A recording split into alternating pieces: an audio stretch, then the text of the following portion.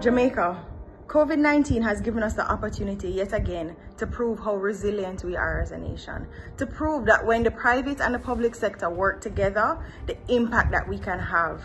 It is our responsibility to take care of each other. It's our responsibility as a nation to contribute and to do our part to ensuring that we are safe, that we keep each other safe, and that we continue to build and grow our economy as we reopen. We are stronger together.